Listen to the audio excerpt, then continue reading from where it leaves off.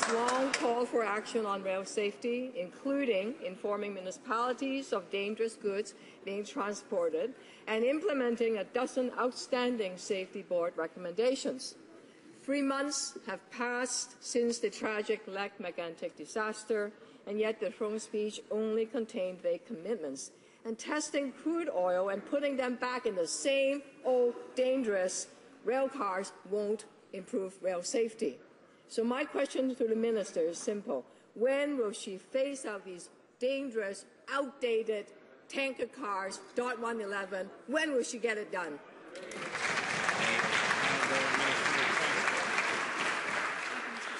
Mr. Speaker, first of all, since it's been brought up in the House, we have to reiterate again that our thoughts and prayers are with the families of those 47 victims from the incident in Lac Mégantic, and we think about them every day when we're talking about rail safety. Since that time, Mr. Speaker, I have talked to rail companies, to the municipalities, and indeed to other stakeholders with respect to the transportation of dangerous goods. We've heard from the TSB as well. That's why I'm happy, Mr. Speaker, to indicate today that effective today, I've asked the Department of Transport to issue a protective directive that will ensure that all crude oil being transported be properly tested, classified, and the results sent to transport. Honourable Member for La Salle Prairie. Mr. Speaker, putting oil into those old tanker cars won't solve any safety problems.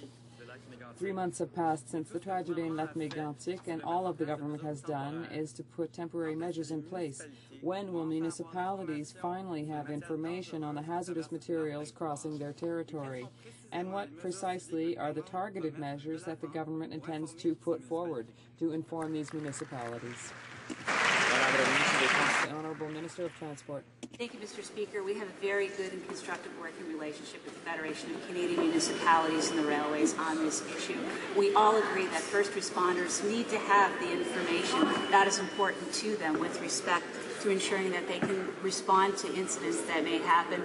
And as such, I encourage both the Federation of Canadian Municipalities to continue to work with us and with the rail companies to get to a resolution in the matter. The Honourable Member for Brome-Missisquoi. 80 MMA tank cars are immobilized on the rails in Farnham without being overseen, and they're close to a crowded yard. These cars contain the same type of oil as those in the Lac Mégantic tragedy. The Conservatives talked about targeted measures for railway safety, but the cars in Farnham are pretty targeted. What is the Minister of Transport waiting for to have these cars moved quickly and safely? Honourable Minister of Transport.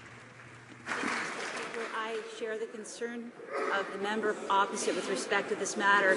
The reality is these cars have to be moved safely. At this point in time, Mr. Speaker, Transport Canada has indicated these cars cannot move at this point in time. We want to ensure that they can be safely moved. They are working with MMA with respect to obtaining the appropriate permissions they need for them to be moved. And when they have those, we expect MMA to move them out.